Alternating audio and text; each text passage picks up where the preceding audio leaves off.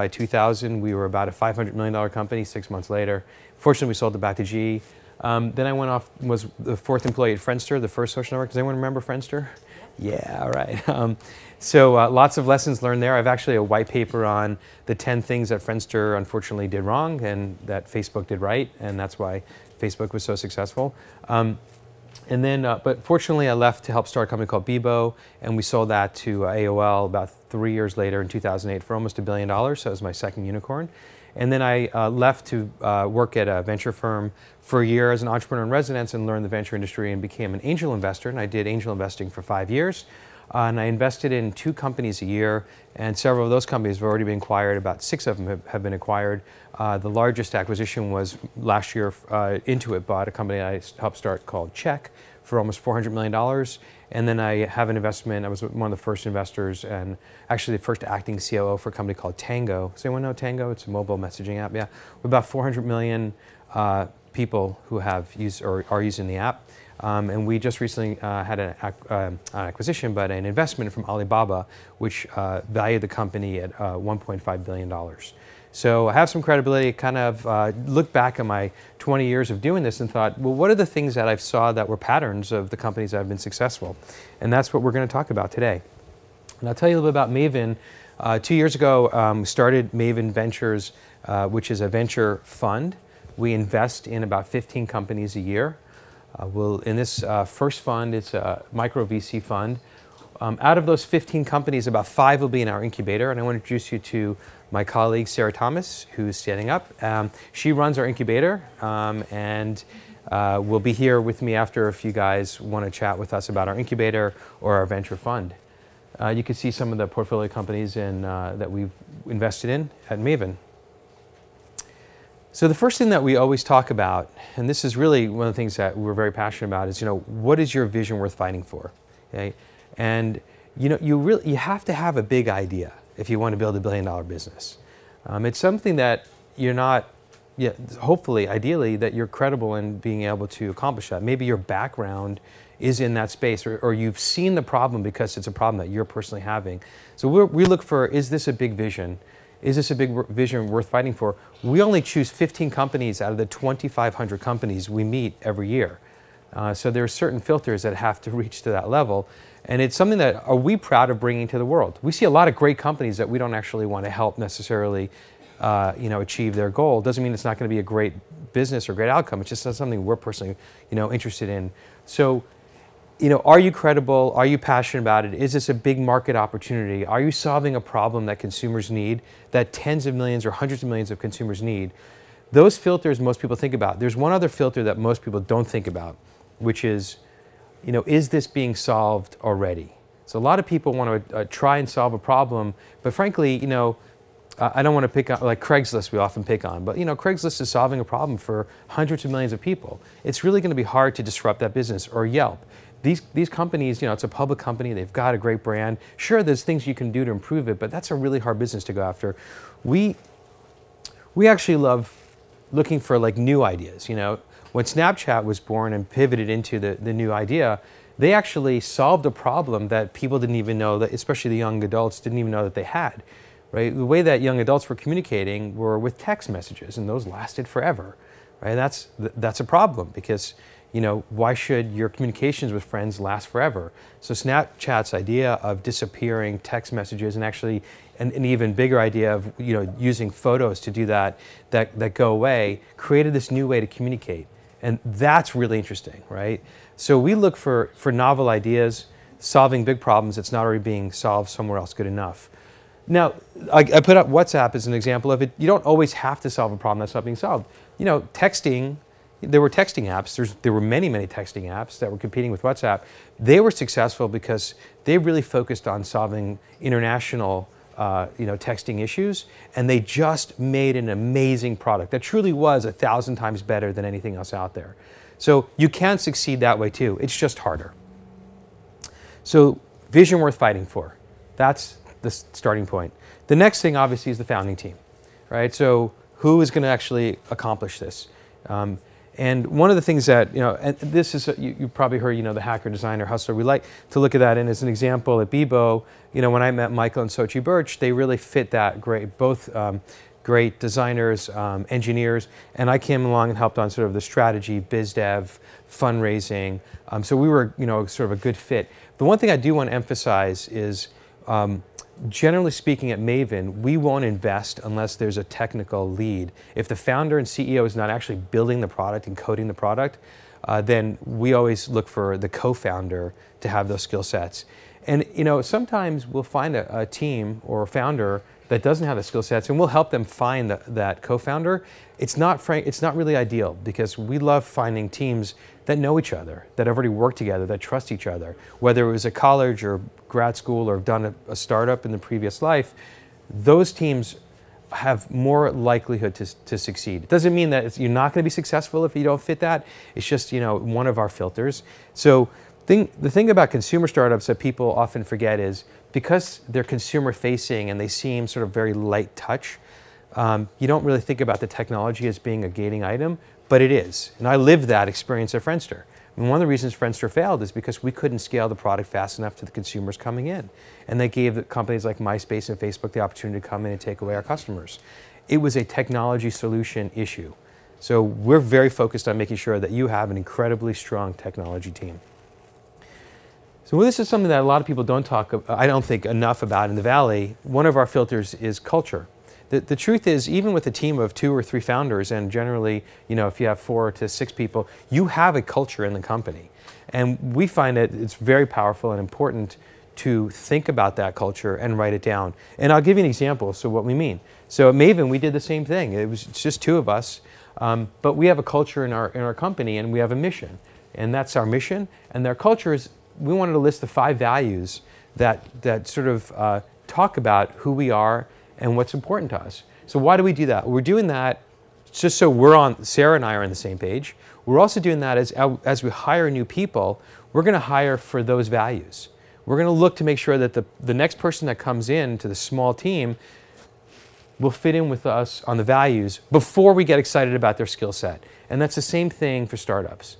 We often see startups that are going to hire the 1st or 2nd or 4th engineer, and they're just thrilled, like, this is the perfect person who's going to, build our app for us. Turns out, like, nobody likes that person, or they don't fit into the culture for some reason. And that's actually going to create more problems for you than that person is going to solve on the technical side. And you're going to end up spending months trying to figure out, how do we get rid of that person? So solve this problem first by writing down your culture and making sure that everyone on the team agrees to that, and then hire for culture first before technical skills. Then we talk a lot about product market fit. And by the way, if you guys have any questions, feel free to raise your hand and interrupt as we go along. I should have some time after at the end. I might mention this one. Let me just keep going. Okay. So product market fit and consumer growth hacking. So one of the things at Maven Ventures that's critical for us is we look for companies that can scale to tens of millions of people, right? We're solving problems for big market opportunities. So we talk a lot about hypergrowth and viral marketing and growth hacking within our companies at Maven. One of the things that you should understand before you think about the growth hacking is to make sure that you have a product market fit. Where you don't want to necessarily scale something that's not really resonating with your consumer base, okay? So we'll talk a little bit about growth hacking here, and I can talk more about it in Q&A. The one thing that you should know about the growth hacking is there really is no silver bullet. There's not one thing, like people always say, well, what worked at Bebo that didn't work at Friendster? How did you grow to 50 million customers? How do you get 350 million customers, on Tango? There are some techniques that do work cross-platform. There are channels that will work for most companies, but there's not necessarily one silver bullet. And really what it is it's a discipline. Right? It's creating a culture within your company from day one about that growth hacking is important. At Maven, what we say is that consumer growth is really the lifeblood of these businesses. And so from the CEO down to everybody in the company, everyone should be thinking about, how do we do growth hacking? How do we grow the consumer base? And then ideally, you have someone on the team who is in charge of that, whether they're called the growth hacker or they're an engineer. They're focused every day, how do we grow this these numbers? How do we grow the consumer base, the top line numbers? I don't want to get into great detail on the growth hacking piece of it, but we can in the QA. One of the things that we spend a lot of time also with our startups, and it's not necessarily intuitive for a lot of tech companies in the Valley, is this notion of language market fit. For a consumer product in particular, it's just as important to get language market fit as is product market fit. So what do we mean? Especially with companies that are novel, that are bringing something new to the world, you have to be able to describe it very quickly in a few words. So when someone comes to the app or your website, explores this product for the first time, it's clear to them what this is for, what this is about. And most companies, especially engineering-run companies, either don't have the skill sets or don't even think that this is an important issue. It's actually absolutely critical to the point of what do you call your product and what is your tagline and what's the first words that the consumer sees when they come to your product. Those are absolutely critical. We spend sometimes months figuring that out and getting that right. The other thing that's really powerful is once you figure that out and you actually can talk about your product in a very powerful way, you use the same language for your PR and marketing, right? So everything flows. So when you're talking to the press, you're using the same language to reinforce what it is that consumers are going to be doing on your product. We spend a lot of time with that. We have a couple of PR marketing firms that we work with very closely that we work with all of our startups. It's something that you should be thinking a lot about as you're building your startup, especially on the consumer side. This issue comes up daily. Again, we'll probably speak with 5 to 10 companies a week, face-to-face meetings and maybe a dozen more via email. And one of the problems that we see, especially on the consumer side, is a lot of entrepreneurs will come in and say, I've got this great, amazing B2C idea, direct-to-consumer idea, but I'm also going to be doing this kind of B2B and B2B2C at the same time. And the truth is, I can't tell you, which is the right answer. Should you focus on the enterprise piece? Should you focus on the consumer piece? Should you try and do both? One thing I will say is, you're most likely, 99%, going to fail if you try and do both. Okay? So I just say choose one. If you really are passionate and it's a great idea on the B2C side, and it resonates with me, I'll try to encourage you to actually pursue that, and then maybe help you bring in an incubator. We'll fund you. If you're on the fence, or if you're really more comfortable building an enterprise company, start there, right? Just focus though. Focus, focus, focus. It's so critical. So the other thing to think about is, the next question always is, well, I don't know which one should I choose. So, I can't tell you that, but go with your passion, go with what your gut's saying. And if it doesn't look like it's being successful, if it's not really getting any traction, hopefully you have enough time to pivot. So it's not the end of the world. But the most important thing is to choose and focus on one. The other thing I put up here is just to briefly talk about revenue. Look, at the end of the day, we're building successful companies that will have a big revenue model, have a big business model. We'll be making a lot of money. That's what these successful companies do. But one of the things that we do at Maven is we're not focused on that for the first year or two, right? We want to make sure we have product market fit, that we get traction, that we can do hyper growth, we can get to tens of millions of customers, and then have the revenue model kick in. That's the kind of companies that we like to build. The classic, Instagram acquired for $1 billion without any revenue. But look at it today. People are saying that was one of the best acquisitions ever. YouTube losing so much money when Google acquired it for the $1.8 billion, maybe the greatest acquisition ever. Those companies, as they reach massive scale, have massive revenue opportunities. So the point here is, when do you focus on the revenue, right? And for us, it's not too soon. Right? So think about it, is you're going to have 4, 5, 6 engineers, and if you're trying to build out this big revenue model at the same time of the growth model, you're not going to do either well. So we want to focus on the top line growth, product market fit, making sure that you're delighting your customers. They have an amazing experience. Then a year or 2 or 3 years down the road, we'll focus on the revenue model. That's for us. That's not necessarily good advice necessarily for enterprise companies or other consumer companies. One thing that happens quite often, and actually at one of the previous talks this came up, someone asked a question, I have a lot of advisors, help me manage them. I'm getting conflicting advice. Very common problem. Especially, it's happening even more and more now because we have more and more successful entrepreneurs who are becoming angel investors or advisors and who want to give back. And the truth is, I think, you know, and when I was an angel investor and advisor, and I still am active with about 7 different incubators and accelerators in the Valley, in the East Bay, and you know, San Francisco. And I do it just to give back. And now I'm doing it also to potentially find some, you know, new companies to invest in. But we all have good intentions. Like, we really want to help you. But the truth is, not everybody has the right advice to give you. So you have to be very careful about who you're taking advice from, especially early on.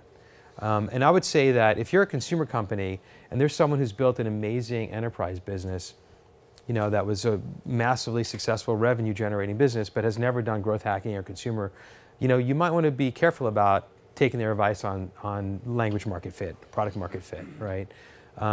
And so that's one piece of it. The other piece is, how do you manage a group? Like, if you have a group of advisors, one of the things that we encourage all of our companies to do is to actually put together, maybe once a month or at least once every other month, an advisory board meeting. And you'll selectively handpick 1 or 2 or 3 of those folks, bring them into this advisory board meeting and talk about whatever issues that are happening in the company at that time, and see if they can be helpful. So similarly, you're investors, right? I mean, you're clearly, the most important thing you want to do at this stage, if you're starting out, is to raise money. You know, you need the money to achieve the next milestones. But just as important, you should think about, you know, can these people help us build the kind of company that we want to build? And if you're in a fortunate position where you have multiple people who are interested in investing in your company, really think deeply about, is this the kind of person that I want to be, you know, either in board meetings or having them help out over the next 2, 3, 4, 5 years or longer. And that's even a more important decision as you're looking at your Series A and Series B investors who are going to be putting in, you know, millions of dollars and being on your board. It really is like, you know, a long-term relationship. You probably are all familiar with AngelList. Gil was just talking about AngelList syndicates in the previous talk. We are, you know, co-investors in it. We have a co-syndicate with them. We have about $300,000 in the Maven Ventures Consumer Syndicate on AngelList. I won't go into great detail here, but I'm happy to talk more about how that works. So, you know, if you're looking for seed investing, that's a great opportunity for you to get your company on AngelList. You can raise money from investors from around the world now. You know, as I mentioned earlier, we do consumer investing, but you should look for the kind of people and micro VCs and angel investors that can help with your particular business. And so this is the last slide and the last piece. I'm not sure if it's advice, but maybe it's just the reality. Look, a lot of this stuff comes down to, you know, luck, luck and timing. I'd say that, you know, the most successful companies I worked at weren't necessarily the best team or the best idea, but it was great team, great idea. We executed on most of those 9 other things I just talked about really well, but they were mostly very, very lucky, right? And that's stuff that you can't necessarily control, but there is some sense of control. And I, you know, put up here that really the harder you work, the more luck you will create. So if you're doing all those other things right, and you're keeping your eyes open for those amazing opportunities that could potentially be game changers, and most importantly, you take action to do something about it, you can create your own luck. And I'll just give you a couple of stories from Bebo, because that may have been the luckiest company I've worked at. And it was a great company, we were a great team, we had everything going. But early on, and we started scaling our social network in Europe. So we had a vision, which was, you know, Facebook and MySpace basically won in the US, but nobody was really growing and dominating over in Europe. And I knew that the European English-speaking market was just as valuable for advertisers as it is for the US. So we were like, let's dominate over in, you know, UK, Ireland, Australia, New Zealand, which we did. And we grew incredibly quickly. The problem was that as strict as the universities and especially high schools were in the US, they were 100 times more strict in the UK. And we were getting these calls and notices, you know, in 2005 and 6 from principals like, we're shutting Bebo down in our school. You know, what you're doing is terrible for the kids. And we'd have these conversations with people that, you know, you can't just shut this down. This is the new reality. Let's work together to figure out how to make sure it's safe for the students and stuff. And while that was happening, and we were getting pressure from the government to basically shut us down, which would have killed the company, we got invited to be on the equivalent of the Good Morning America in the UK. And our founder and CEO is British, so we're like, this is awesome. So we we jump on that opportunity. We thought this is going to be great, get in front of everyone, get even more publicity. And we were as prepared as we could be. Unbeknownst to us, they also invited one other guest. And that was the head of security for, national head of security in the UK. And so she's on the show, and I'm watching from the back, and Michael's out there on the couch, and the person who is the host was saying, the first question, was, so can you tell us just how bad Bebo is and how many, students are getting harassed every day and how many pedophiles are on there? And Michael was just, sort of easygoing guy. All of a sudden was just like panicked. And, there was this silence and my heart's pounding. I'm like, I have no idea what's going to happen. And, we did our we were, because of all those issues we had earlier with the principals, we actually were probably the safest social network, even much safer than Facebook and MySpace at the time, because we had to be to survive. So fortunately, what she said was, actually, I was on the site last night, and they do a really good job. It was actually pretty safe. I didn't find anything glaring. And we're like, phew, thank God. And the rest of the interview went great.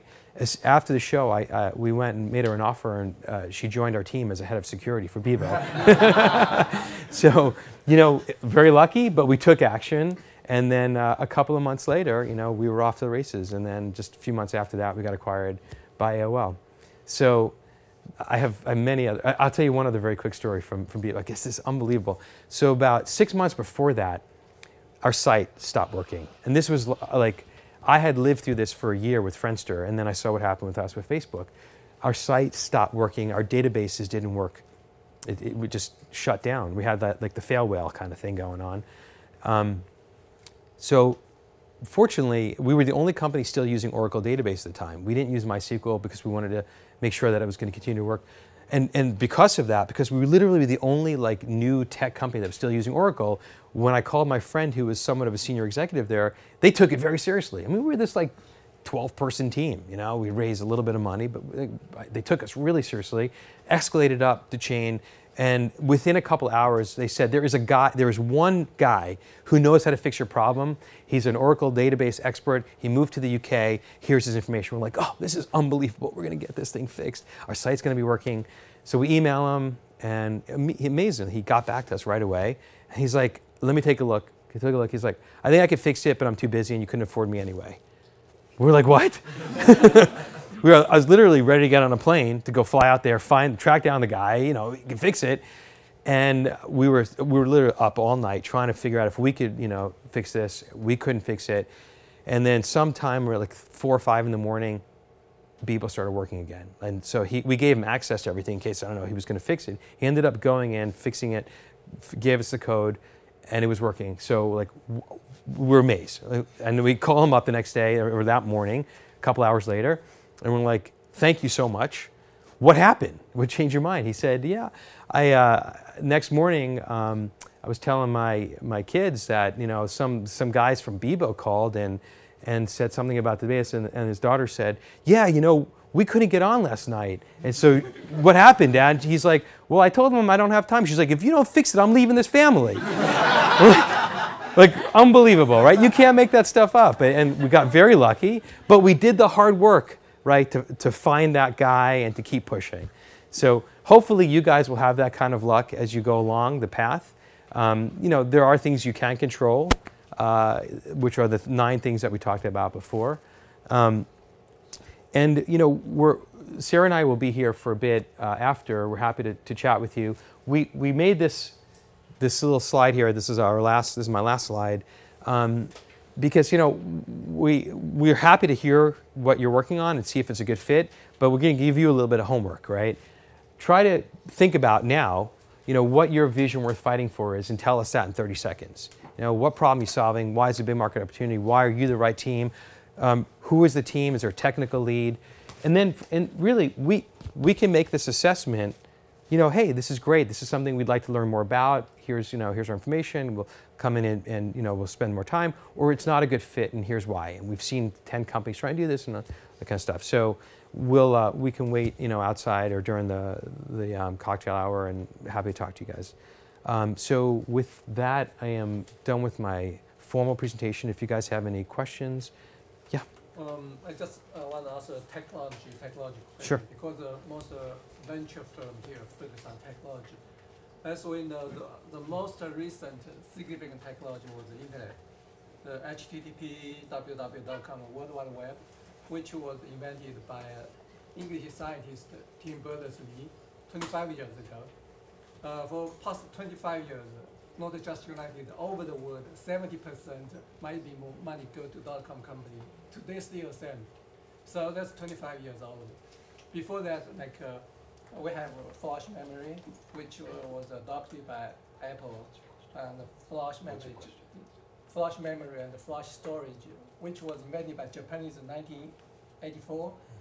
And after that, in 1988, there is another technology called giant magnetic resistance, kind of like. You know, I'm probably not the right guy to answer this question. So.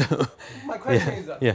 For past 30 years, we don't have any significant technology in the United States here. Yeah. You look at these people, idiots.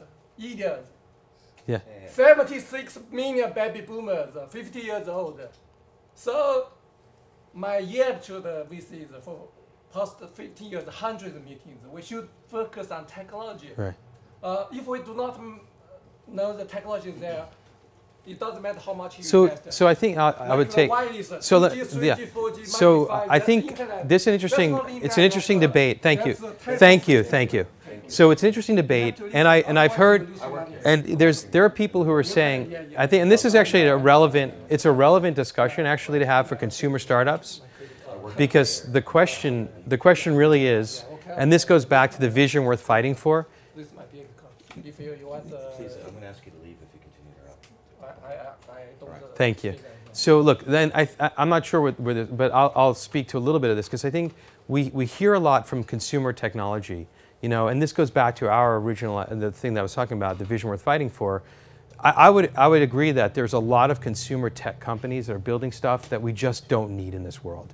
Regardless of whether it's new technology or old technology, it's just, there's great, amazing abilities and great minds that are frankly being wasted on just ridiculously silly ideas that could be hyper growth and potentially even very valuable businesses. But you know, it's not like something that we would be proud of bringing to the world. So I'll give you some examples of the companies that we are funding. I'll give you a sense of the kind of businesses we do love. One of the companies that we helped incubate in our incubator is a company called Epic. Epic is now, we started launching 2 years ago, but today it's now the largest platform for kids' ebooks. Why is that an important vision? Well, children are not reading paper books anymore. It's something that we feel strongly about. We want kids to keep reading. They're spending all their time on digital devices. So we took books and presented them in a beautifully formatted way that's easily accessible for kids. $5 a month, they have access to 50,000 books. Right? It's like larger than any children's library in the world.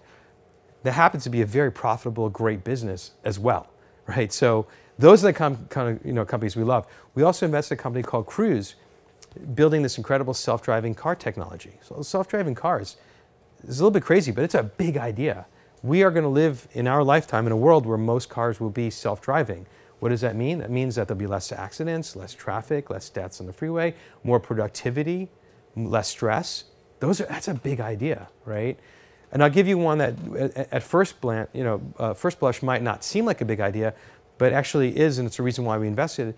It's a company that we just announced yesterday raised their Series A, an $8.5 million Series A. It's a company called Shots. Shots is a selfie app. Does the world need another selfie app? When I first met with John and Sam, the founders, I'm like, I'm not so sure. But it's interesting that Justin Bieber and Floyd Mayweather and some interesting people invested in this company. So we met a couple of times, and I was pulling out for them, like, why are you doing this? Why did they invest?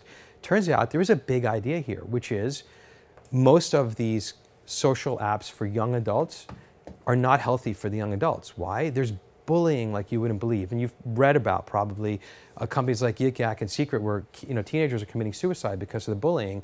Even places like Instagram, which is a great product, and I love that product, but 40% of young girls are being bullied on Instagram from friends and other, other teenagers.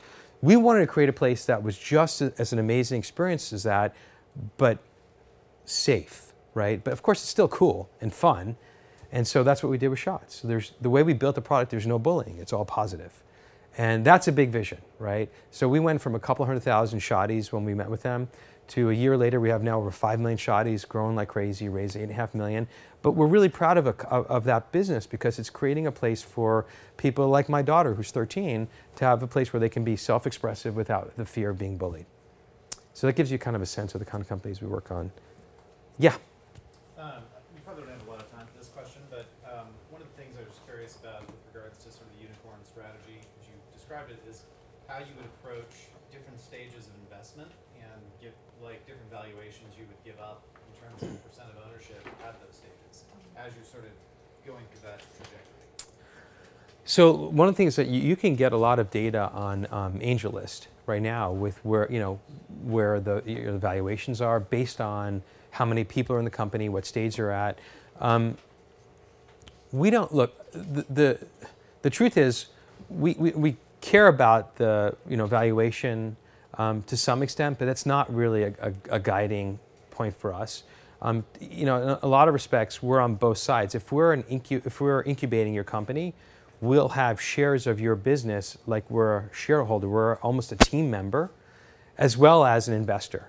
So we'll work with you on figuring out what the right kind of valuation is, based on the vision, the team, where the current product is. So I think there's some. I'll give you some metrics, right?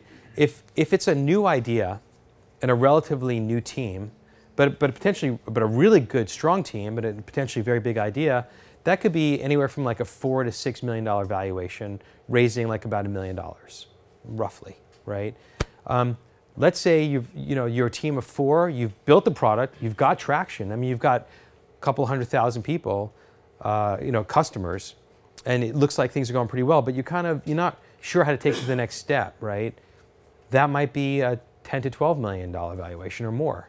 Ariel earlier mentioned, like, if you have some traction and you've got a good team and you've been through, a YC program, what you're seeing there is like anywhere from an 8 to 10 kind of valuation. There's a little bit of a branding spike, if you will, because a lot of investors are kind of putting the.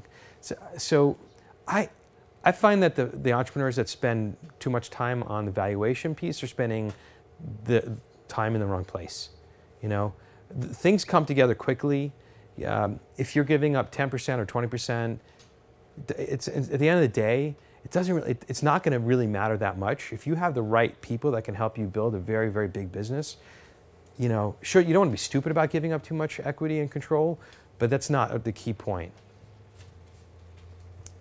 Any other questions? Concerns? Yeah. Yeah, I noticed a lot of the unicorns you were talking about are kind of chat communication apps between people, socialization. How about the retail space or e-commerce space? Which ones do you really like, and what is it about them that you like? So it's a good question. So we love viral businesses where you can acquire customers for free without having to pay. And so one of the challenges of the e-commerce business is that generally, you can make $10 on that customer, so you have a $5 customer acquisition cost, and it's just a little bit of a different model. With that said, we've looked at quite a few. What we're looking for is that the sort of commerce play where it's social as well. So I looked at Pinterest. Unfortunately, by the time I got there, it was a pretty high valuation. But that's the kind of company, like a commerce play, that we would be very interested in, or Wanilo or something like that. We're talking to a company now that's doing something very interesting. They have a technology that enables you to try on clothes, in the virtual world, with instantly, and it works. And that's actually an interesting idea because that can lead to sales, but it's also a very social potential, maybe even a communication kind of app, as well as a commerce app. We haven't done anything, in that space yet, though we have been doing some more marketplace deals. So I should say, marketplaces, where you have two sides, are more challenging to build. Like with Shots, we've got a product, we're looking to acquire customers. The average customer is a 16-year-old teenager. We know what that business is. We got one platform to grow and to build. With a marketplace, one of our companies called Neighborly, if you saw those guys, but it's a really interesting idea, which is going to be a marketplace for buying municipal bonds. It's interesting. You think about it.